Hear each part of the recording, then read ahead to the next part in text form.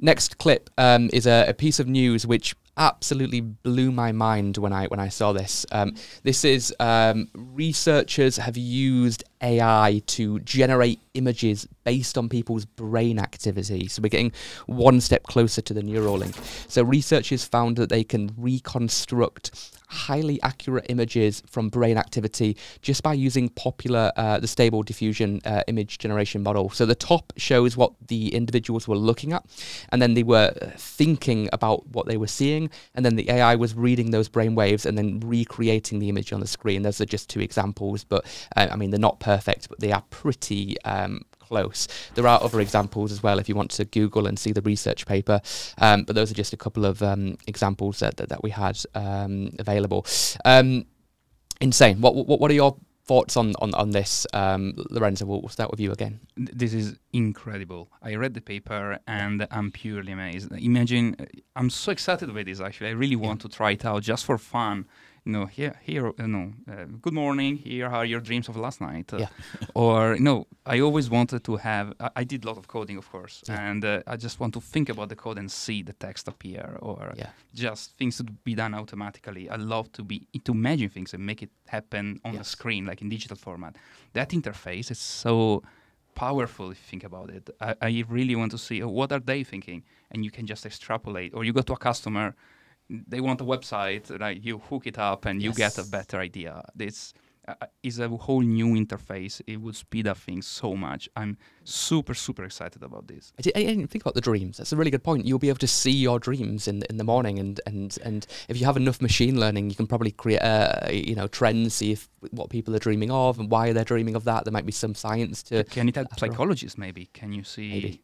That area, soft skills, that area of art, etc. No, it would be a great improvement in many things. I love this. When you see this, Nick, what's your take on that story? I'm going to say it blew my mind. Literally, and read it. Yeah, it's really, really interesting. I mean, funny enough, you talking about coding, I was thinking about music. And I was just thinking about how how that can transpose into the way that you think of a tune in your head, and it just all of a sudden we all become composers overnight. Yeah.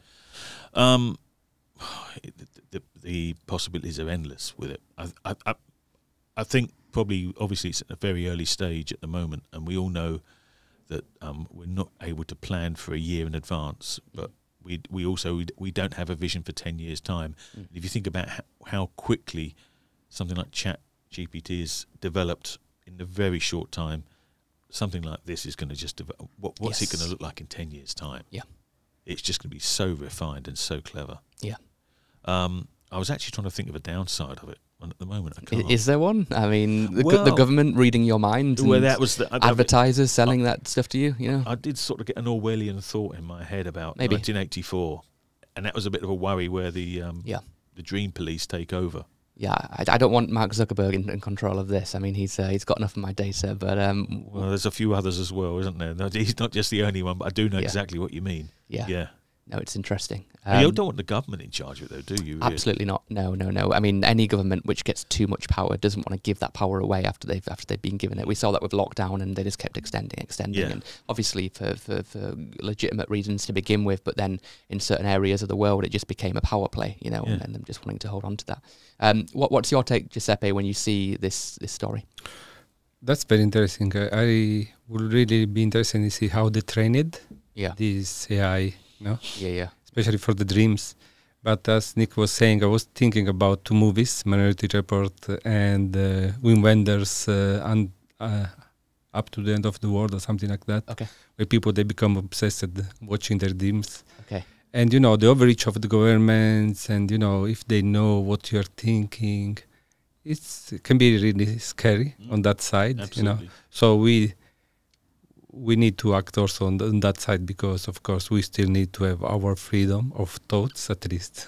I'm just thinking from a commercial perspective, if you link this to like Elon Musk's Neuralink, you could you could see something and then post that onto your Instagram just by seeing it and thinking post. You could send a picture to somebody else's mind just by, if I have an image of a website I want to be built, rather than me thinking of it and showing you on a screen, Lorenzo, I could just send you that in your mind and send ideas to each other. Would you guys want to try that? Do you think that would be a good use case? Would that be? I mean, you're nodding and smiling like a 5-year-old on Christmas. So I think you've just come up with a 10-year vision. Maybe. I mean, 10-year visions, they don't mean anything though, because in 6 months it'll be something different, right? Yeah, but if you think about where's this going to be in 10 years' time, that's the sort of thing you've just said there is exactly where it will be. Yeah, probably. If not quicker. The exponential growth. I mean, ChatGPT was the fastest growing service product in history. It's gone from like 0 to 100 million in days. It took Netflix years to get there. It took Facebook months. It took Instagram weeks. It took TikTok longer than that. But we've never seen anything grow that quickly. Just wait until we have tech that's growing in a couple of minutes or hours and reaching millions and millions of people. What do you think, Lorenzo, on the Neuralink side? Would you want to give that a go? I'm very open to things to try. So definitely technology is a yes. I'd like to explore which type of interfaces can we create now. Yeah. I see something similar like artificial limbs or moving your artificial fingers with your foot, these type of things. Yes. And I'd like to explore that more. How can we augment human or have an aid during work? Yeah. What's your take, Giuseppe? My idea for Elon there, combine this with Neuralink. Do you think that's got legs? That is very interesting. If it's not mandatory and you can try it on it's your decision, is good, of course. On the other side, I would be scared because of possible hackings of the system. Yes. And it's connected to your brain. So I'm not sure if I would like to try it. That's the question, right? Because this has groundbreaking positive impacts, but also could be the worst thing ever if everyone's got this and then suddenly some 14-year-old kid in Iowa hacks everything and then boom, he's now master of the universe, right? So does AI excite you? Does it scare you? Is it both? Which way do you lean? Nick, what would be your answer to that kind of paradigm? When I first thought about AI, it blew my... I kind of had a ground zero moment. And it bothered me quite a bit. And I thought, goes back to our sort of earlier conversation with the car. And I thought, what are we all going to do? But then I became the optimist after about 5 days. And I went, let's think about this seriously.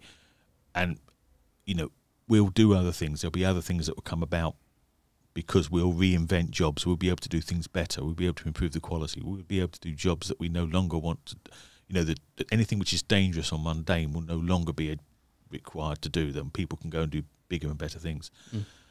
Obviously, I've said about my concerns there. I thought what's really interesting is that Steve Wozniak and Musk have come out saying, "Well, hold on, 6-month pause." Yeah. And it's interesting because I'm not Italian, but I suppose I'm a son of Italy, having worked there. But Italy's banned. Yeah, they've made it illegal. They've made it illegal. Yeah. And it's really interesting. And I know there's schools and colleges in the States as well where they're banning AI. Yeah. And I think didn't Wozniak go to the governments and say, look, I've got this. Don't you want to look at this and try and control or manage it in some way? So many of them have tried. Elon went to Obama and said he was terrified about the implications. Apparently he didn't care. He just brushed him off and said, no, AI is not going to be a thing, Elon, go back to the rockets. Yeah. And I think the same happened with Steve Wozniak as well. And I think that's the worry. And he said, okay, fine, we'll make it open. And I think that's the worry. Yeah. And I suppose with me, what I think about with AI is there's all the positive things you can do about it. But it's like anything, it's like the dark web. Yeah. What are the negative things? And, you can type into, how do I make a dirty bomb? How do I make a biological bomb? And I can pretty much guess. I've not tried that one, I hasten to add. GPT probably would be able to give you some kind of recipe. I think it could. And that's a worry, isn't it? Yeah. Because you could get someone, with the whole terrorism and the extremists. So, goodness, what is the balance? I don't know. There's so many good things it can do. But, of course, there are always bad people. Giuseppe, does AI excite you? Does it scare you? Which direction do you lead in? I'm very excited. I was developing my own, using neural networks, my own system 30 years ago. Okay. To recognize handwriting. It was very interesting. And at that time, I remember famous pioneer in the area, Kurzweil, wrote 2 books. Yes, One Singularity. is the Age of Intelligent Machines and the Age of Spiritual Machines. I've read them both. Great books. Great books. Yeah. And it's very interesting because he is also a visionary. He can predict things, Kurzweil. You can look on Wikipedia. No? Yeah. But anyway, it's very interesting to see when he wrote that the problem is that when this AGI, that is, we don't know when it's coming, but I think it will come soon, will be smarter than us, and we didn't notice. Will not notice that it's going to be smarter than us. And that will be, I think, a little bit problematic. Yes. Because we don't know what will be the ethics of this AGI and how it will treat us. Yeah. On the other side, they did some tests, I think, a few days ago with ChatGPT-4 to do a task. Okay. And by its own, the AI hired someone on TaskRabbit to beat the chapter, recognizing the password on the screen and, and it did on its own. So it's already a little bit scary. It's insane. I mean, Kurzweil says 2045 is the year that, the singularity happens. I think AGI may be in GPT-5 or 6. It's probably going to come sooner than that. I think even he underestimated the exponential growth, most likely. But I don't think human brains can grasp it because it works faster than our monkey brains think about stuff. We go 1, 2, 3, 4, 5. AI goes 1, 2, 4, 8, 16, and then by the time you're at 30, you're at billions and billions, right? Yeah. What do you, Lorenzo? Are you excited? Are you terrified by AI? Which direction do you swing in? It's definitely both, right? There's excitement and there's scare of it, but at a macro level, I'm thinking that people over the ages have always been scared of new technology. Most technology have been called Orwellian, and that's at some point, or you think of the good and the bad. So I don't think we, as this generation, we have the right to be more scared than our predecessor, even 100 years ago. Every time in history we saw this is the fastest decade of technological accelerations ever. Yeah. Is it true? Probably it is going faster and faster, but human people are the same, right? Human capacity has not grown that much over centuries. So I think the peak of innovation, the peak of speed is still limited by the human factor. That's why I think we cannot really, we shouldn't be more scared than our predecessors. And then I see if they were scared and then I'm scared, but nothing too bad happened. Yeah, of course, we had the World War, etc. I think we recently learned some big lessons from that. But I refuse to be scared because of this historical reason. I mean, we have Russia, Ukraine. I mean, war. We haven't learnt those lessons in the grand scheme of things, have we? Or some people haven't.